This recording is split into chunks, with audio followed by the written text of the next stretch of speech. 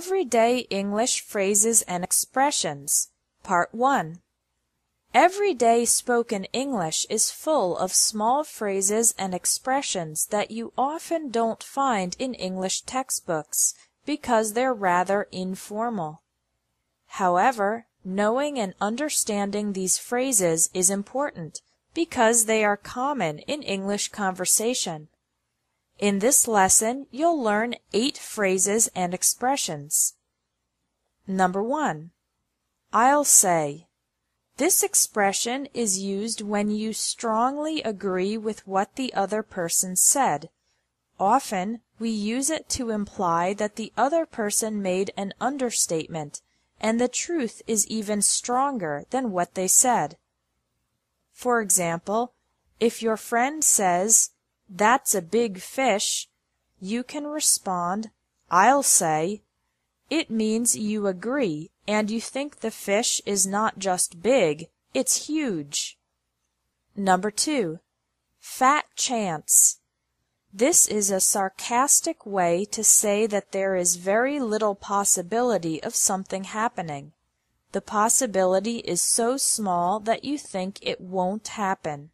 For example, if you and your friend are talking about 2 sports teams, and your friend says the Red Sox are going to win the championship this year, you can say, "Fat chance, they'll never beat the Yankees." Number 3. I rest my case. Say this when you are expressing a fact or opinion, and something happens to prove your point perfectly and show that you are completely correct. For example, if you tell your friend you can't cook at all, and your friend says, "I cook all the time. I make those instant noodle soups," you can say, "I rest my case," because the fact that he only makes instant noodle soups is proof that he really can't cook. Number 4. What's the catch? Say this when something sounds too good to be true. It means you suspect that there's a hidden problem, which might make the situation not as good as it appears to be. For example, if your friend says, "Dan is going to sell me his car for just $500, you can answer, "What's the catch?" because you think $500 is too low of a price for the car, so there must be some problem. Number 5. Good call. Use this expression to say the other person made a good decision or smart observation. For example, if you and your friend are trying to decide whether to go to the mall or the movies, and she says, "Let's go to the mall.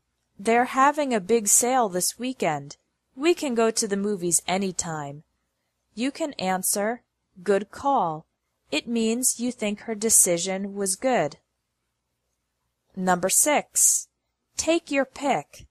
Say this when you are offering various items for the other person to make a choice. For example, if you are offering tea to your friend, you can say, "I have chai, ginger, green tea, and black tea. Take your pick." You are inviting your friend to make a choice, which type of tea she wants. Number 7. Make yourself at home. Say this to welcome a visitor to your home. You are telling them to sit down, get comfortable, and relax. Number 8. It's a small world, or what a small world. Say this in reaction to an unexpected coincidence. For example, if you meet someone at a conference and you ask, "Where did you go to college?" and the other person says, "Stanford University," you can say, "What a small world. I studied there too." Thanks for watching English Tips from Espresso English. If you liked this video, please share it.